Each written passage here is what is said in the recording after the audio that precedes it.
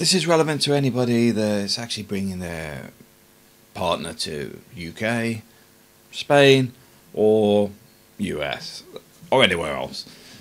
Check your timelines with other people. Check how long it took them to process their documentation, because the amount of people that I know that go, right, I'm going to book my flights here and I'm going to do... Stop. Don't do anything. You don't know how long it takes, because I've had a friend in Cebu do it where I think they predicted a month and it ended up being about 6 months. He had to adjust his actual UK life to stay in the Philippines.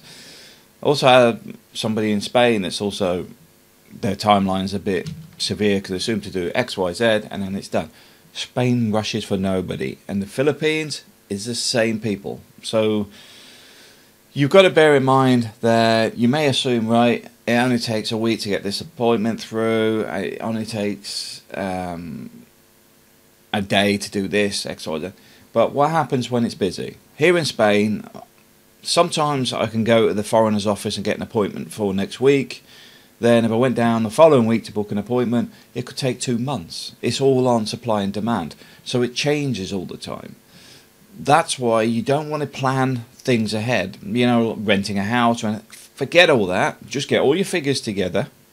Get everything prepared so you actually know exactly what you're doing. But don't turn around and set a timeline. As the saying goes, while man plans, God laughs. It's pretty much they were talking about embassies. Alright, thanks for watching. Yeah.